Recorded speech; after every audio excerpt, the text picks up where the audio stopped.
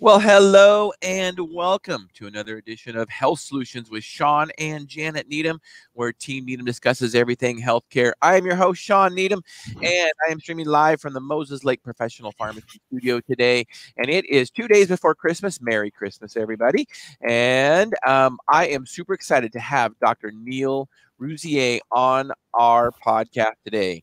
He is a recognized expert in hormone replacement. And when I mentioned to people that he was going to be on, I had some doctors reach out to me and say, please tell him that he changed my life. So he has taught thousands of healthcare providers all over the world on hormone replacement. And he has been doing that for 20 plus years. Now, I can't imagine how many of the thousands, how many hundreds of thousands of lives that those healthcare providers have touched with hormone replacement because of Dr. Rouzier. I am one of them. Janet is one of them. We have been trained by Dr. Rouzier and went to, he has a 5-part series of hormone replacement and a certification program. And I've been to 3 parts, and hopefully next June I'm going to go to part 4. And I've been to some of the parts twice because they're so good. So I just can't get enough. He expresses, all the presentations are based on science, and he has a lot of patient cases too and stories how he has really changed patients' lives, and he's going to share some of those today. So I'm super excited to have him on. You don't want to miss out, because at the end we're going to have a question and answer session. Today we're going to be talking about, and Steph, if you can stream our title today. Today we're going to be talking about testosterone and the cardiovascular benefits of testosterone for men and for women. So we're going to try to discuss that in the first part of the show. Then we're going to have a question and answer session. But as always, please feel free to comment during the show and ask Dr. Rouzier a question.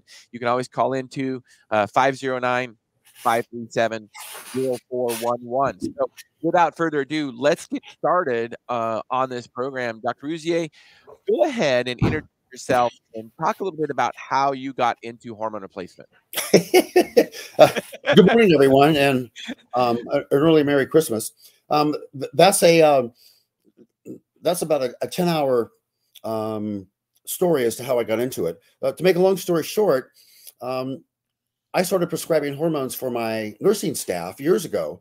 And the reason I did that was because they asked me to. And I knew nothing about doing it. I knew nothing. It wasn't in any textbook. There wasn't any medical journal articles.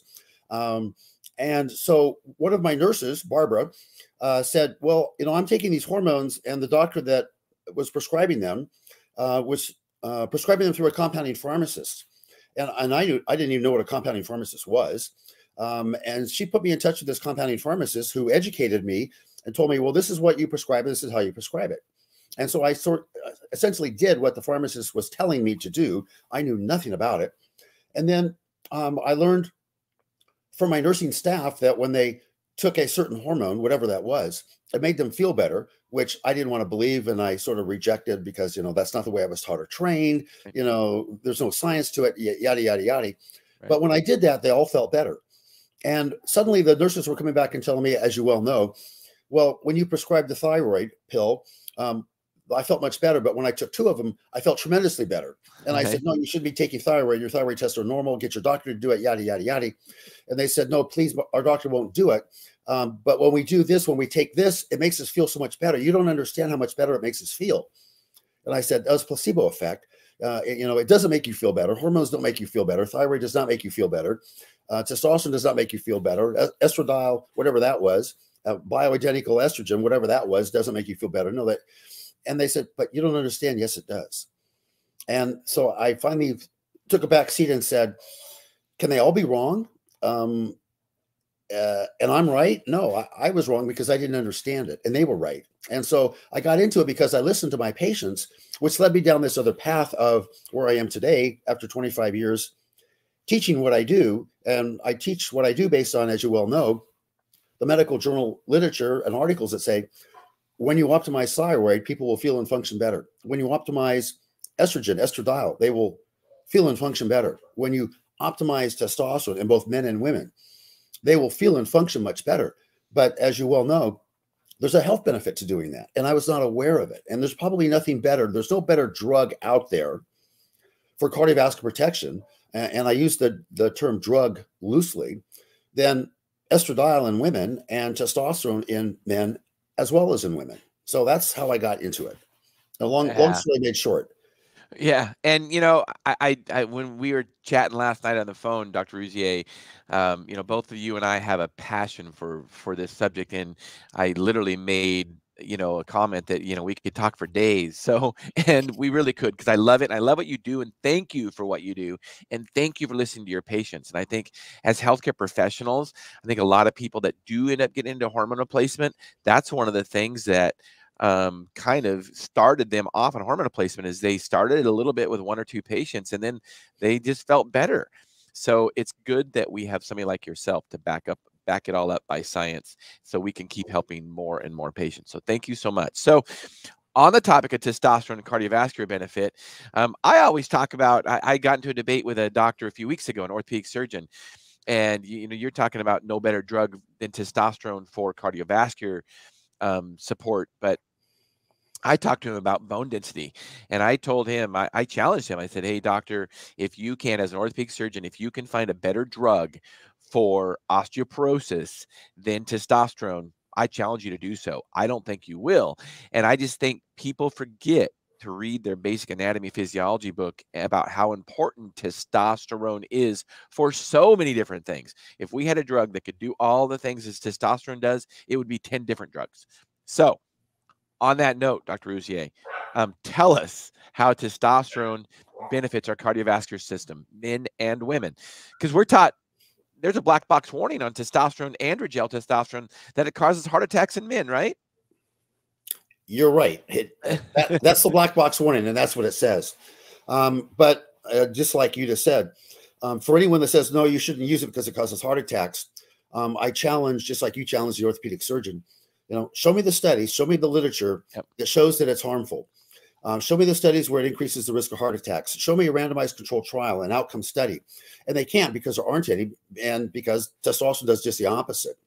But the problem is that when there's 1 or 2 studies, and the studies, as you well know, are the Finkel and the vegan study, which are very flawed studies, but they got published, and the various medical societies challenged PLOS One and JAMA to retract those papers that were flawed. They didn't, because it would be egg on their face that we actually published a study that was not true, that was of bad quality. And so they let the study up, but everyone wants to hang their hat on those 2 studies, and they will reject the hundreds of other randomized controlled trials of tremendous grade A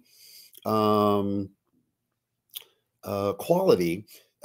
They reject it based on those 2 studies. And of course, as you well know, the orthopedic surgeon and the cardiologist and the other doctors will reject it because of their confirmation bias. What confirmation bias is, it's not what we were taught or trained to do. Our brain says, no, we shouldn't do it because of the Finkel and vegan study that showed that it was harmful. Well, those 2 studies are so flawed, and they're really not outcome studies or randomized controlled trials. There's just purely retrospective analysis of an insurance database showing that patients that took testosterone had a higher risk of heart attacks.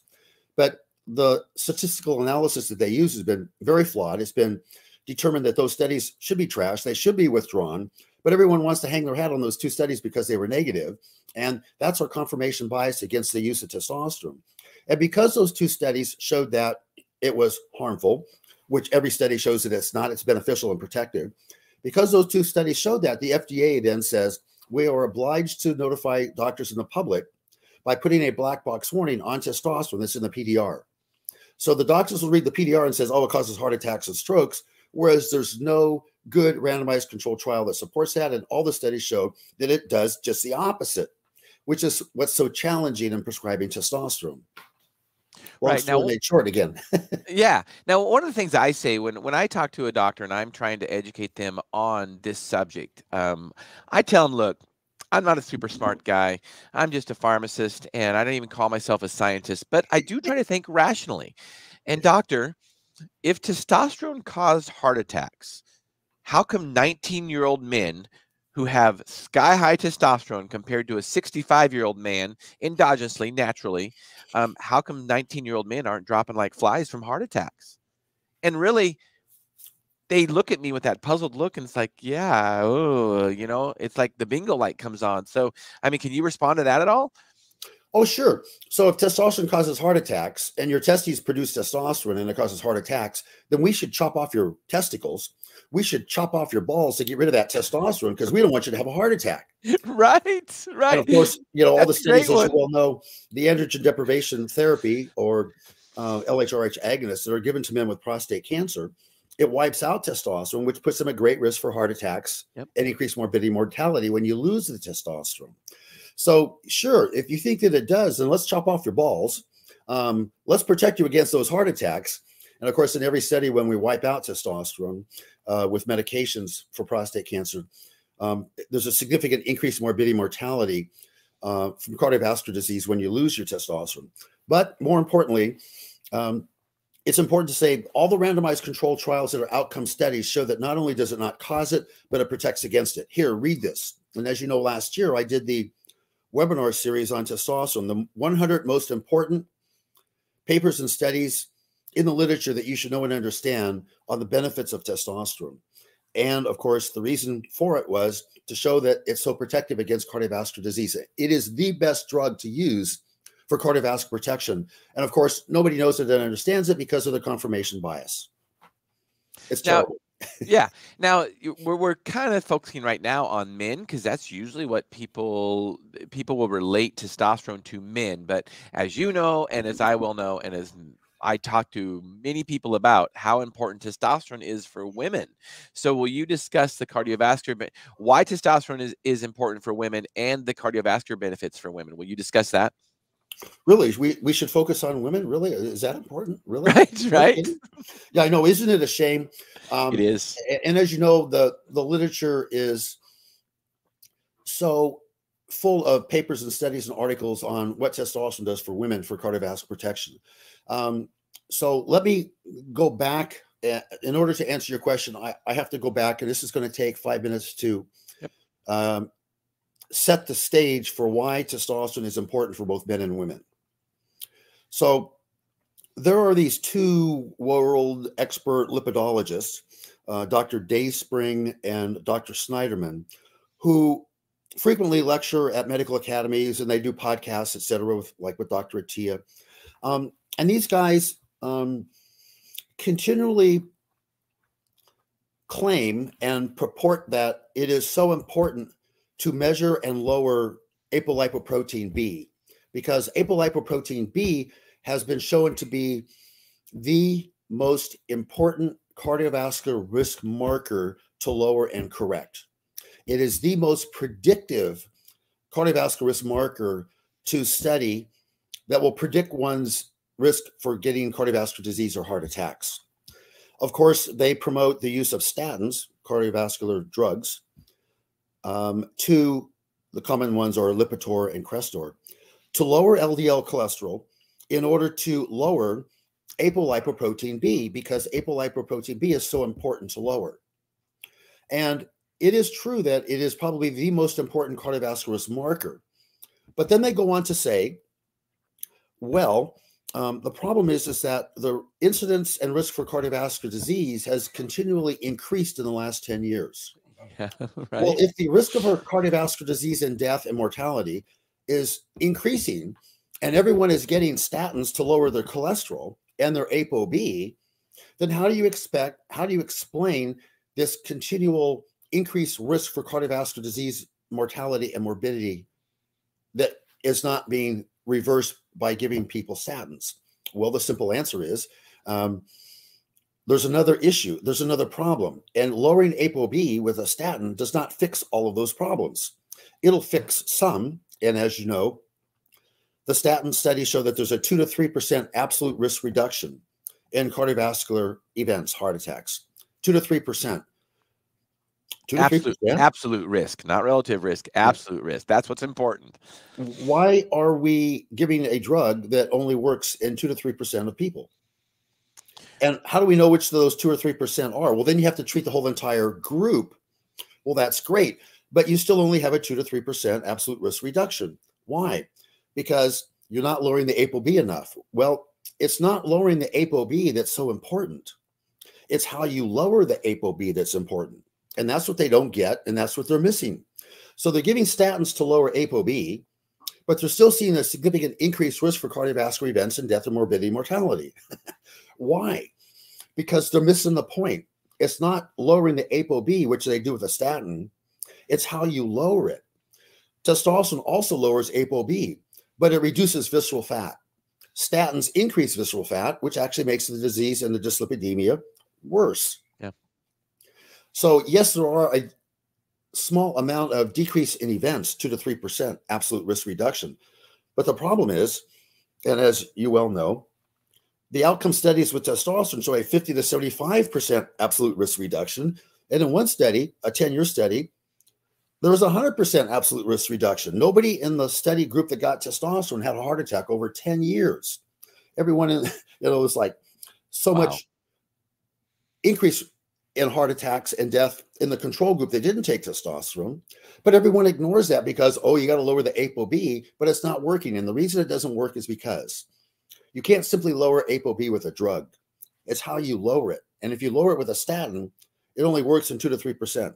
If you lower it with testosterone, which reduces the visceral fat in both men and women, and when you reduce the visceral fat, that's the key, then you'll see this significant absolute risk reduction when men take testosterone that you only get a 2 to 3% when they use a statin. And they just simply don't get it.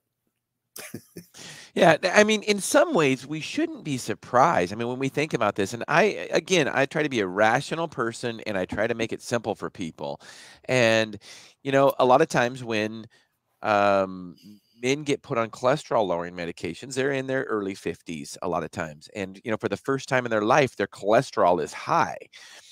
And their LDL and apolipoprotein B, possibly, if that got checked.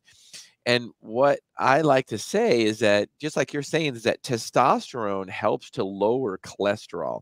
It helps to keep your lipids in check. So you don't lack a statin, you lack testosterone. So why aren't doctors checking testosterone on patients that have high cholesterol instead of prescribing statins? Can you comment on that? If you could answer that question, you would get the Nobel Prize in medicine. Why don't doctors do blank? Why don't doctors do this? Why don't they measure testosterone? Why don't they prescribe it? Why don't they administer it? Why don't they optimize it? They're not taught or trained to. Yeah. It's a simple answer. And of course, as you know, if a doctor is not up on something, they're down on it. If they're not up on testing testosterone and they're not up on prescribing it and how to optimize it, then they're going to be down on it. And most doctors are not up on it, so they're down on it. And as a result, they fight against it because they don't do it. They don't know how to do it. They don't want to do it, and they fight and push back against it. It's a confirmation bias. They're not taught or trained, and therefore we're going to be against it. But what about all these studies to show benefit? Well, we'll ignore that. How can you ignore the science and the literature? It's in your cardiovascular studies and your literature that testosterone works so much better than a statin. And as you well know, statins reduce and suppress testosterone levels 50%. So you'll lower your testosterone levels 50%. You'll affect visceral fat. That's why one of the reasons statins increase visceral fat and don't work all that well. And you'll lower libido and sexual function with your statin. And well, then simply give the testosterone to make up for that. They don't, because they can't conceptualize it because it's not something they're taught or trained. Even this, it's in their own literature, but they ignore it. Well, and I think one of the things is too, is it is, you kind of said it, ignoring it is literally ignorance. And, part of the issue is there's some pushback maybe from the, traditional side of healthcare, because, I think maybe because it's not become mainstream, although there's thousands of patients and doctors that think different. But, the reality of it is that when you look at the studies or just think rationally about it, it just makes complete sense. If your testosterone is optimized, when a man or woman's testosterone is optimized in their 20s and 30s, they don't have heart attacks. So you got to think, when we're thinking that testosterone causes heart attacks in people that are 60 or 70, when their testosterone is typically the lowest, doesn't make a lot of sense. And just because they go on testosterone, you know, association does not prove causation. So that's one of the issues I have with some of those, poor studies that you referenced earlier, is that, just because they're on testosterone doesn't mean that it caused the problem. Here's my comment too, is that we know the cardiovascular benefits of testosterone. So, when a man is 50 or 60 years old and we put him on testosterone, and that's the first time they've been on testosterone, the damage has been done for 20 or 30 years, correct? I mean, we Yep. should have put him on testosterone earlier. Yeah, I know exactly. We got a special guest to say hi. Oh my goodness! Hello, good morning. That's Get my back to wonderful wife, work. Janet. Yeah, get back to work. Chad, Did you? get back to work. She can't hear you. He's saying, "Get back to work."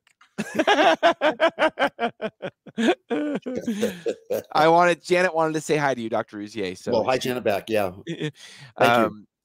Yeah. So, yeah, comment on that.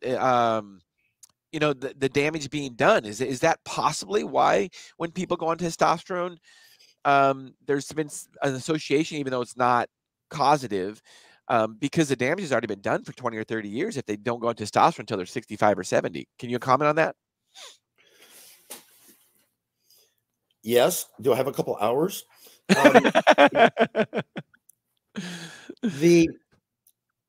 I know it's fascinating, and of course, you said earlier it only makes rational sense looking at the studies to show that it's beneficial when you take it, and it's harm when you don't take it and your levels are low for 20 years. Why doesn't everyone take it? It only makes sense. It's so rational, but you don't understand.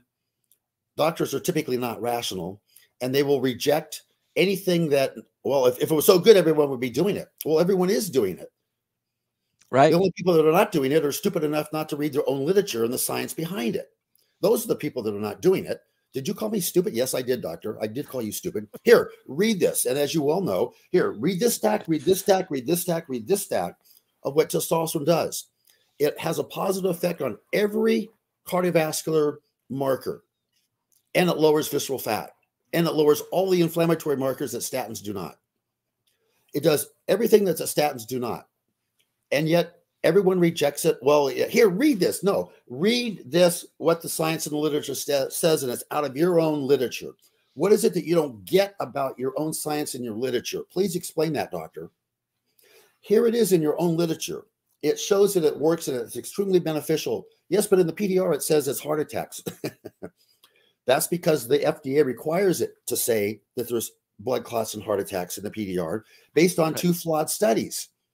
But those studies that are flawed have not been rejected. And you want to hang your hat on 2 flawed studies that are completely worthless and meaningless. And you reject all of these other studies in this literature that shows it's protective and beneficial. Why do you reject your own science and literature?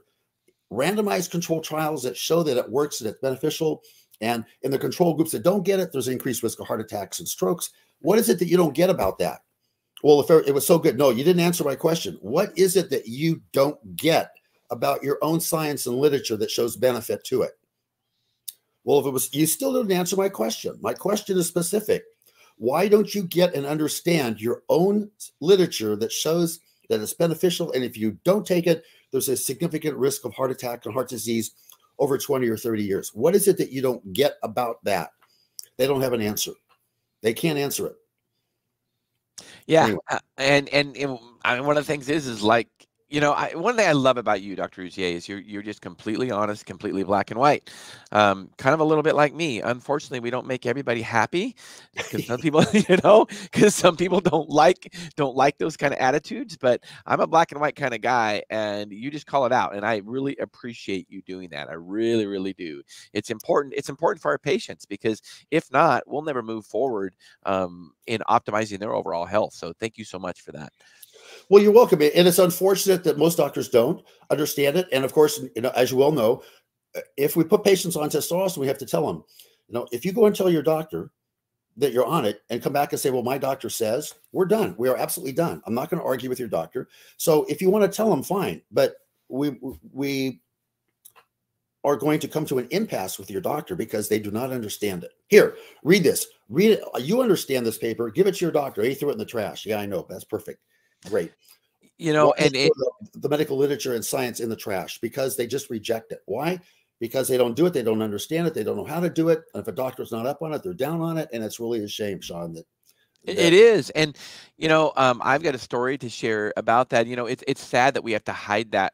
Sometimes patients have to hide that from their primary care doctors or their cardiologists. Let me tell a quick story. So we work with a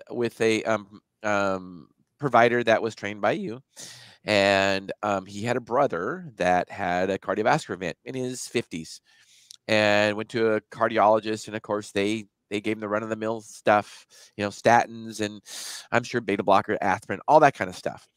And his brother's like, okay, I mean, you know, he put a stent in or whatever, and he saved your life. That's great, but let's do some other things. So um, his brother optimized his hormones, and you know, thyroid and testosterone included. And later on, I mean, he lost weight. He felt better. He felt better than he'd felt in years. And he quit taking the statin and stuff. And you know, his brother told him, he says, don't tell the cardiologist what you're doing. Right. And you have to lie to him. That's too bad. That's really too bad. But he yeah, I know. goes Isn't that a back. shame? It is. He Isn't goes that a back to shame? Yeah. He goes back to cardiologist, and the cardiologist says, man, I don't know what you're doing, but your numbers look incredible. You feel great. You've lost weight. Your lipids look great. Keep doing what you're doing. And he had to hide it from what he's doing, from what he was doing. And the sad part is that the cardiologist, in my opinion, should ask, what are you doing? Because I want my other patients to do that. That's really what he should ask. Yeah, well, they don't, unfortunately. Yeah. Well, yeah, I have hundreds of those, thousands of those Right? You do. same stories. Um, and of course, they will go back to the cardiologist and tell the cardiologist, yeah, I'm only taking the statin. My HDL went from 30 up to 60, and it did that only on the statin. And the doctor, yeah, that's great. Look at how great this is. Yeah, and then on occasion, those patients will say, I'm not on the statin. I stopped taking it. What? You got to take it. Yeah, but when I was on the statin, my HDL was still 30. Off of the statin and on the testosterone, my HDL is now 60. You saw in part 3, Dr. Peng's labs, who's a cardiovascular surgeon. His HDL baseline was 32. And once he got on all of the hormones, his HDL went to 75. There's no cardiologist that can take an HDL of 30 and raise it to 75 repeatedly on all these lab tests. There's no cardiologist that can do that.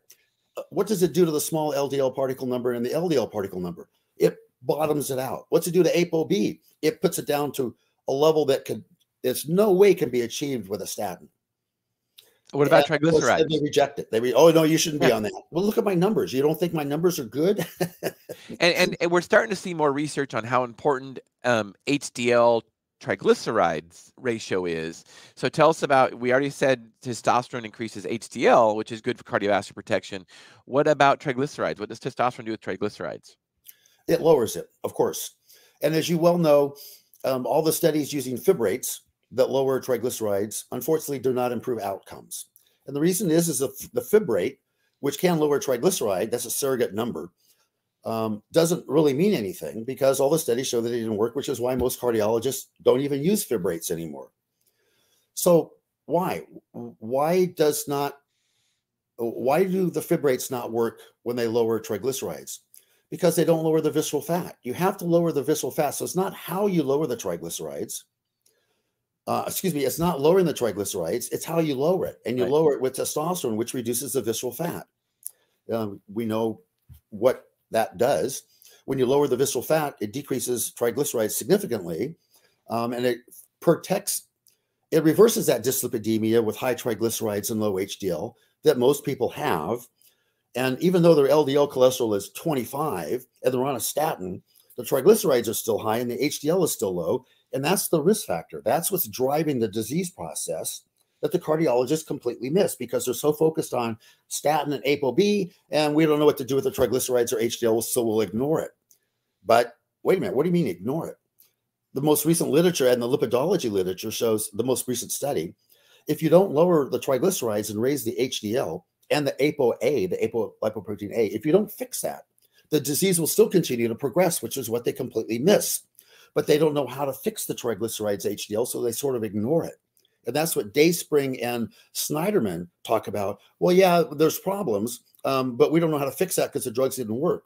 Yeah, we know how to fix it. Look at all the studies where when you lower the triglycerides and raise the HDL with testosterone, it works. It fixes the problem. Right. But since there's no drug to do that, we'll just ignore the apolipoprotein A and the HDL because we don't know how to fix it, even though it's probably the most important, significant risk factor for driving cardiovascular disease, and we don't know how to fix it, so we'll ignore it. And there we answer the question that you ask in a lot of your presentations. What if we had a drug that could?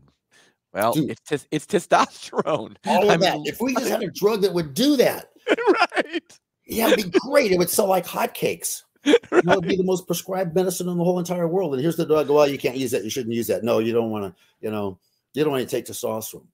It's really sort of fascinating how beneficial it is. And we've got it. And it's rejected and ignored. Just thoroughly amazing. So, heart attacks are normally caused by a clot. Is that correct? Heart attacks or stroke, cardiovascular disease normally caused by a clot, correct? Or a cardiovascular accident normally caused by a clot, correct? Correct. The Okay. event that we're trying to protect against is the heart attack. Okay. So But oh, go ahead, Dr. Rouzier. But you can't have a heart attack unless you have plaque.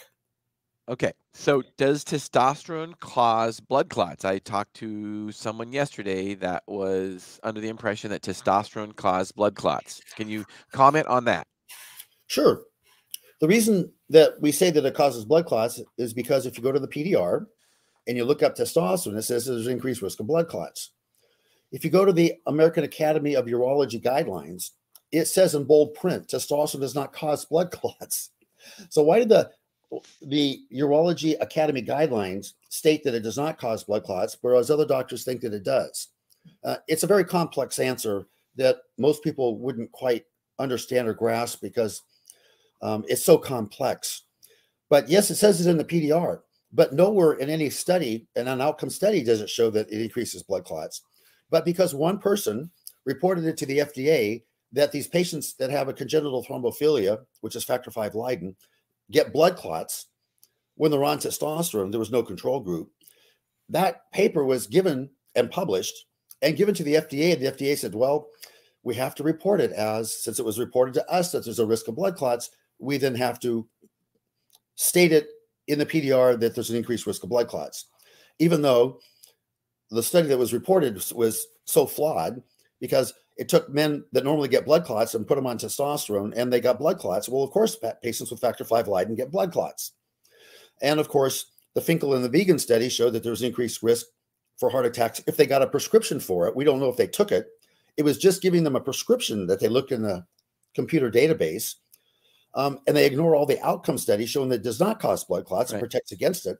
We are misled to believe that it causes blood clots, which it does not in any outcome study.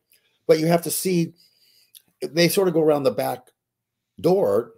Well, this one paper got published that showed blood clots, so therefore we have to alert and notify the public that there's a blood clot. So it says it as a black box warning in the PDR because the FDA required it, because somebody reported it, but it's not shown in any outcome study to cause any harm, only benefit. So back to your question about does it cause heart attacks? No, it does not.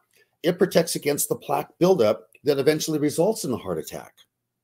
So yes, it protects against the heart attack, the event, the blood clot, but it also protects against the plaque buildup over 20 years that eventually results in such thick plaque that it causes a heart attack.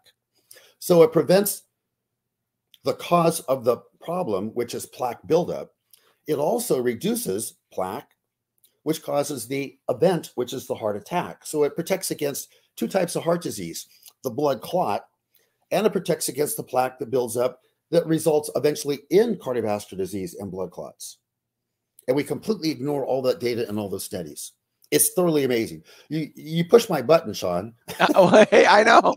It's my button too. That's why I pushed it because, I fight this with doctors all day long. And, I enjoy what I do and I enjoy getting educated by you so I can debate with them and rationally and scientifically. And so I really appreciate you giving them the data because that's there's not a lot of people doing that. So I really appreciate all your knowledge and you sharing that. So thank you.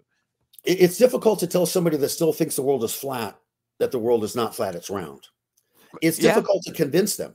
Right. And no matter how much you try, Sean, and I know you're very good at it, and you're so very passionate about it, probably the most passionate pharmacist that I know, Wow. to try Thank to you. That explain to means a them and lot. show them that, look, you got it wrong. You're incorrect in your thought process and your thinking. Here, read this. And that's what you should really do is, here, read these studies and these papers out of the cardiovascular literature showing the protective benefits of testosterone. Here, read this.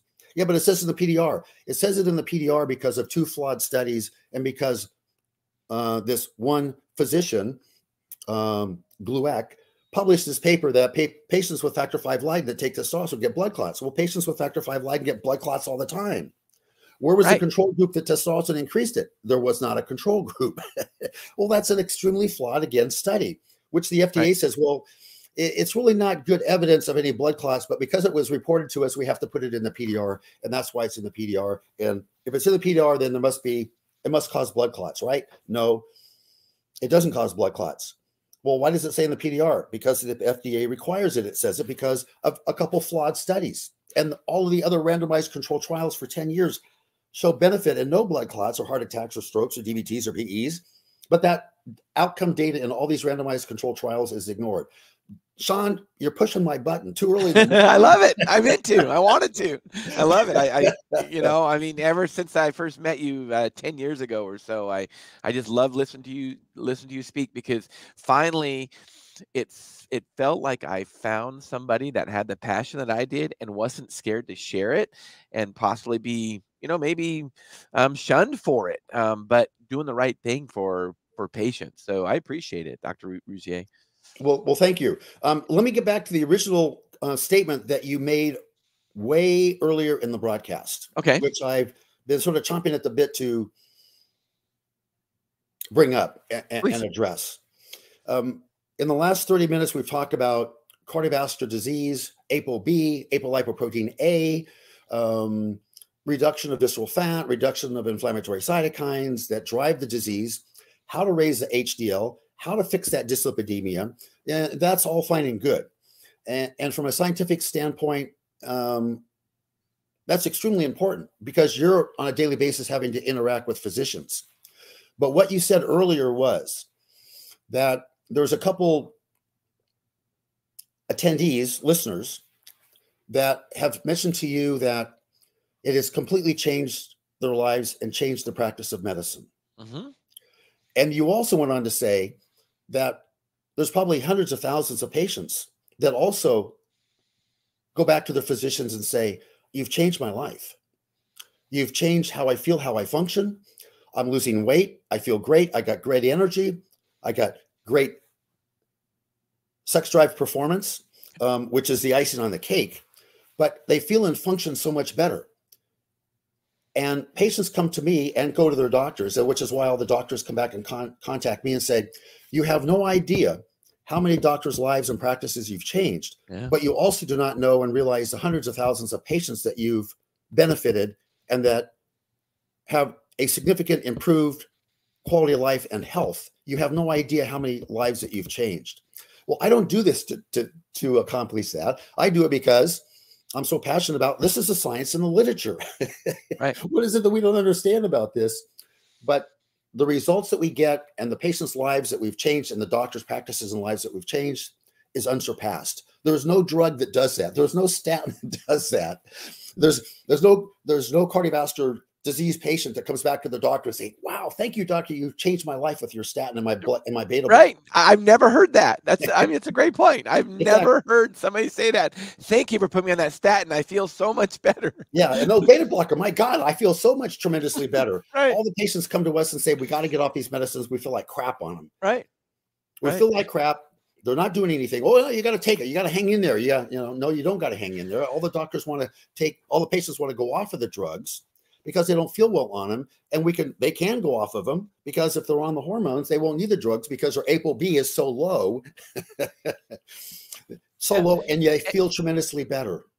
And they don't get that. Right. No, and we're basically on this podcast, we've just been focusing on the benefits of cardiovascular protection with testosterone, but we could do a whole nother podcast on the bone health, the brain health, the mood, energy, the libido, erectile dysfunction, all these things testosterone does. Like I was talking about that orthopedic surgeon that I said find a better drug for osteoporosis, and then I told him I said. And the great news is that drug testosterone for osteoporosis just happens to have a side effect of increased libido, increased energy, increased mood, increased decreased fat around the middle. I mean, all these good side effects of testosterone. So whereas there is no bone density medication that is approved by the FDA that are going to have the results like that. I mean, they're not. They're going to have horrible side effects like broken jaws and shattered hips, things like that. Testosterone doesn't do that. I know is a shame. Well, for 20 years, I tried to get the orthopedic surgeons at my hospital prescribed testosterone, and they said they can't because if they did, then their peers would not like them, whatever the case may be. So I couldn't get the orthopods to do it, but I talked the PAs into doing it. And then the patient's got to be discharged from the hospital and go back and see the PA, and the PA then prescribes it for them, and the orthopod doesn't even know, which is so very interesting. They put them in the hospital, they put a pin in them, and they throw them in bed, and then they expect them to heal, and they don't. Yeah, jump out of bed and go do physical therapy. Yeah, right. No. Right. They don't get it. They just simply don't get it. They don't understand it, and they don't want to do it because, well, what will my peers, what will my doctors say? What will my friends say? No, we can't do it because nobody else likes it, so therefore we can't do it. So the patient just suffers. Yes. Perfect. Right. You're such a good doctor. Right. So speaking of that, you and I had a great conversation last night. You shared I think it's a fairly recent story about a patient that had advanced stage 4 breast cancer. Is that correct? Yes. Can you share that story again? Our listeners and viewers need to hear this. I mean, I was just blown away. Not really that surprised because I've heard stories like this from you before and from other practitioners that have been trained by you. So, share this story. I don't really want to share the story. I will. I don't want to share the story because the story is very upsetting. Yeah. And it's upsetting from the standpoint of it's just like what I just spoke about with testosterone is that what is it that you don't get about the science and literature? Well, they don't get it because they're not taught and trained. Well, where can they go to get taught and trained? There is no venue except the training courses, as you well know, that you've attended. So it's so very fascinating to me that we ignore all the data and the literature and the science because of our confirmation bias. Well, if it was so good, everyone would be doing it. Well, everyone is doing it that knows the literature and the science. Right. So this is one of those, and I've got 100 of these same stories that are the same, except that the one that I discussed with you yesterday was one that I just saw yesterday. And it will allude to one of the first questions that was posted earlier. This was a lady who was 62 years of age that had stage 4 metastatic breast cancer. And the way that she was originally diagnosed with stage 4 breast cancer was that she developed severe pain and weakness in her legs. Well, of course, she went and had an X-ray done, and the X-ray showed multiple collapsed vertebral bodies, secondary to a metastatic disease of some sort, which eventually was breast cancer. So she sort of had an end-stage disease. There was pretty much nothing that they could do for her other than tell her that, you're probably going to be dead in the next year. They offered her nothing for her bones because her bones were so deteriorated. And they pretty much didn't really offer much of anything. They offered her chemotherapy, which she said, is it going to make me really, really sick? Yes, it will. But, it may give you another 2 or 3 months of life. They offered her radiation, which she did a couple times to try to help improve her metastases to her spine. And pretty much she was offered tamoxifen or aromatase inhibitor. She tried those earlier, didn't do well on them. After a month of taking them, she stopped them because it made her feel so sick. So anyway, she ended up getting referred to a doctor who's one of the attendees by a friend of the doctor. And make a long story short, she ended up going to the doctor, and the doctor then referred her to me because he was a little bit uncomfortable with doing what I do and what I did. And to make a long story short, after about 10 months of being on very high dose testosterone and very high dose progesterone, 200 QID, and having a testosterone level typically around 800 to 1,000, which is the level that we shoot for a man, she had her scans redone. The only spot in her body that still lights up as a tumor is in her sternum. And all of the other metastases that lit up on scans are no longer there. Wow. All of her tumor markers that were into 500 to 1,000 are now all back below 50. And she's just ecstatic. She feels great. And of course, you know, her quality of life is tremendously better as a result of it. Whereas before, you know, she was depressed and wanted to, you know, kill herself and die because of her disease and the fact that nobody wanted to give her anything or could do anything other than offer her chemo or the aromatase inhibitors or tamoxifen. There was pretty much nothing else to do. And her numbers, her tumor markers are excellent. They're back down into the normal range. She went to her oncologist, and the oncologist looked at the scans and looked at the tumor markers and said, okay, are you doing chemo with somebody else? No. Are you doing, you know, any medication, the tamoxifen, aromatase inhibitors? No. Then why are your tumor markers back down into the normal range? And why are all the scans now normal except for the sternum? What are you doing? She says, well, I'm taking high dose progesterone and testosterone. Oh, you can't do that. Yeah. And she got into a confrontation with him about what she was doing, and she couldn't get him to grasp. Look at my scans and look at my tumor markers. What is it that you don't understand about those tests? Well, you shouldn't be. No, you didn't answer my question, she says. So anyway, she got into the big confrontation with him and decided that it was no longer in her best interest to see this oncologist. So she had to switch oncologists, take her medical records with her, and go see the oncologist, but she did not tell the oncologist what she was doing. Right. And the oncologist says, you know, so what are you doing? And she says, I can't tell you. Well, why can't you tell me? I just can't tell you. Well, why can't you tell me? I'd like to know what you're doing. You know, which chemotherapy drug are you taking that's resulted in such tremendous improvement? She says, I'm not taking a chemotherapy drug. Well, then what are you doing to get those results? I can't tell you, and I refuse to tell you, and I won't tell you. I just want you to follow my tumor markers, and I want you to order my scans and follow my scans. That's all I want you to do. I don't want any treatment. I just want you to do the test. That's all I want. Isn't it a shame? It is. It's a total shame. And you know, discuss it. Look at the results and look at those tests. And that's really, if the oncologist really cared about helping the patient with cancer, they shouldn't really care what they're doing. I mean, the patient was looking better, and the scans and all the markers of cancer were better, and the patient felt better. Isn't that the goal of the oncologist, or is it not? Shame on you, Sean. Shame on you for saying that the oncologist should care. Shame on you for saying that. Right.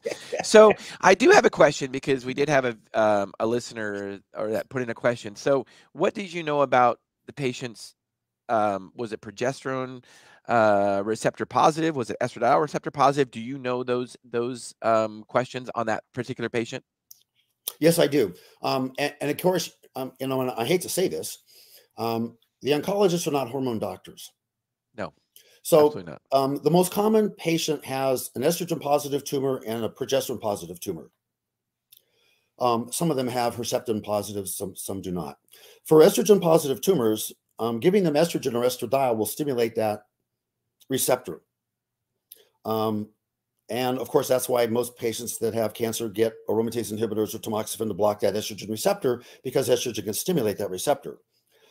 The opposite is true of the progesterone receptor. If you have a progesterone positive receptor, that's good. If you have an estrogen receptor, that's actually good for the outcome, but you don't want to take estrogen because it'll stimulate that receptor. But a positive receptor for progesterone stimulates the tumor to become apoptotic. So stimulating the progesterone receptor causes the cell to go in an apoptotic phase. Stimulating the estradiol receptor with estradiol causes the tumor to grow. So probably should not take estradiol. The doctors will be absolutely against that unless you read Arvin Blooming's book, Estrogen Matters, where he says, yes, but all the outcome studies when they gave estrogen to women with breast cancer decreased the risk of recurrence and made them live longer. But that's a whole other story. Right. But I mean, can I comment on that really quick? sure. I mean, if you think about it, and I'm just a pharmacist, but when I remember learning about cell division, and when cell is in a differentiation stage, that is when it is at most risk for cancer. And if estradiol helps cells proliferate to the final form of a correct cell, whether it be a breast tissue or whether it be uterine tissue, so if it helps it differentiate into that final good form of a cell, then estradiol would actually make sense that estradiol would actually help breast cancer. Well, it does, but that's difficult to explain because Yes. we all know that the oncologist will say, no, you have to block the estrogen positive receptor because the studies show when you block it, it will decrease recurrence. But giving them estradiol or estrogen also decreases recurrence. And as you know, that study published in JAMA 2 years ago, the only drug in the world that has been shown to be successful in reducing breast cancer mortality it's not an AI, it's not tamoxifen, it is estrogen. Well, wait a minute, but they got a positive estrogen receptor. How can you give somebody estrogen if they got a receptor? That's why you can't give estrogen to a woman with estrogen positive breast tumors, because the oncologist will say no and they will have a fit. But then the patients will come to us and say, yeah, but what about Blooming's book? What about all these 60 studies to show that in women that had breast cancer that took estrogen, in every single study, there's a reduction in the risk? Well, you have to understand what goes on inside the cell, which is beyond the scope of this talk. It's the insulin and glucose inside the cell that's driving the disease and increasing the aromatase enzyme that increases the cellular estradiol inside the cell. Well, yes, and if you block that, it will reduce it. But you also don't understand with the estradiol, it will reduce the reduce the insulin and glucose inside that cell that's driving the disease. And that's what people don't grasp and understand, and the oncologists will not. But you have to look at outcome studies where there's a benefit in taking estrogen in outcome studies. Yeah, there's 60 studies to show in women with estrogen positive tumors, there was benefit in outcomes. And it was the only drug that reduced mortality long term. The AIs do not, the tumors come back. Tamoxifen, the tumors come back. With estradiol or Premarin, the tumors can come back, but at a much lesser rate than with tamoxifen or with an AI, which is why the study proved long-term, it's the estrogen that reduces breast cancer mortality. There's no other drug that does that. So that's the estrogen side of it, but don't give estrogen to a woman with breast cancer because the oncologist will have a fit. Right. But read Blooming's book, Estrogen Matters, and you'll understand why estrogen works in women that have breast cancer. But to answer the question of progesterone, yes, progesterone is extremely important. Tilley's studies last year published in Lancet Oncology showed and proved that progesterone in very high dose is very apoptotic to breast cancer cells and should be used. But most doctors think progesterone receptor, no, you can't give progesterone because progesterone is medroxyprogesterone acetate. That makes the tumors worse, so no hormones, and we'll ignore all of Tilley's and all those studies because they just don't know it or understand it. For our listeners and viewers, Dr. Rouzier, that don't know what apoptotic means, will you explain what apoptotic means? Apoptotic means it kills the cancer cell. Boom. So stimulating the androgen receptor with testosterone kills the cancer cell. It's apoptotic to the cancer cell. Stimulating the progesterone receptor with progesterone is apoptotic to the cancer cell, which kills the cancer cells, which is why progesterone is so important in breast cancer patients. And that's why testosterone is so important in breast cancer patients. But testosterone can convert into and raise estradiol. And so the oncologist will say, no, no testosterone, no. But what about all these outcome studies to show benefit? Well, we'll ignore those studies because you can't take it because it causes conversion into estradiol. But stimulating the androgen receptor overcomes that. And in every outcome study, that's why we use it, because we see a decrease in tumor markers and a decrease in the tumors. But they'll ignore that because they're not taught or trained, because they're not hormone doctor. They're cancer doctors that administer chemotherapy. They're not hormone doctors that understand the hormone literature. So no, you can't give hormones to a patient with breast cancer. Okay. Unless it's you or yours. Thank you for clearing that up. I love your honesty there, and I love it when I'm at a live conference with you and you explain all the science and all the data behind it, and then you say, nope, you can't do it. And why not? Because the oncologist says you can't. So anyway, I appreciate that, Dr. Rouzier. We The have another oncologist has a higher place in heaven than you do. So therefore, the exactly, oncologist will overrule you all the time. exactly. And So that's we the way do. that it is. Yeah, we do have another question. Steph, will you want to stream that other question on melatonin? So, does melatonin, taking melatonin regularly, decrease endogenous production of melatonin? So, does it decrease your natural production after you've taken it? No. All the other hormones have this negative feedback inhibition loop: testosterone, thyroid, cortisone, cortisol, um, synthetic birth control pills will suppress FSH and LH. So there is a negative feedback effect to almost all of the hormones. Is there a negative feedback effect with melatonin? Yes, when you take it, but the reason you take it is because your levels are not high enough anyway to do any good. But if you stop it the next day, and you can do this with measuring melatonin levels, when you stop it, your melatonin is back to the same production that it Mm, was the next day, even though you took melatonin the day before. So if there's a negative feedback inhibition, it is very short. It's not prolonged like it is with thyroid and testosterone and other hormones. So taking it does not suppress it to the point where it's detrimental. Because if you take it, it'll work for a day or two when you take it. And as soon as you stop it, then you don't sleep well because your level is back down to what it was right. before. And that's why you're taking it, is because your level or your sensitivity to the receptor site is not what it used to be, which is why melatonin works. But no, essentially, there's no negative feedback inhibition effect that is prolonged. But I think that is probably the question. Yeah, it sure is. So, Dr. Rouzier, we are going to wrap up this podcast. We would love to have you on our show again because you are an incredible wealth of knowledge. And our goal at Health Solutions is to educate and empower people to take care of their own health. And hormones are a big part of that. So, we believe in lifestyle medicine with exercise and diet and sleep are important also. But, hormones are a piece of that puzzle. So, as we wrap up the show, I just got to ask you a question. Um, I think it became rather obvious, and we've even talked about this, but I just want you to talk a little bit more about it. What is your passion? Oh, I think that's well, obviously teaching is my passion, Right. but I think what you're saying is outside of medicine and outside of teaching, what is my passion? Well, one of my passions is racing, car racing. I build Porsche motors. My wife and I both race, and I'm the mechanic and the engine builder.